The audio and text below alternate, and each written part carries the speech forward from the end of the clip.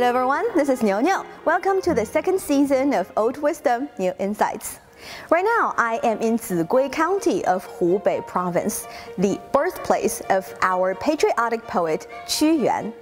For modern-day Chinese people, our strongest connection with Qu Yuan would be the Duanwu Festival, or the Dragon Boat Festival.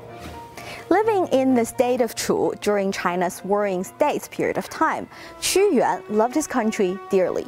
However, his career as a government official was not very successful. He was slandered by some corruptive colleagues and was banished from the capital.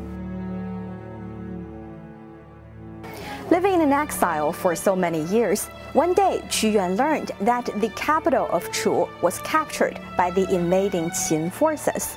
Feeling that he could not live without his beloved country, he decided to throw himself into the Milu River.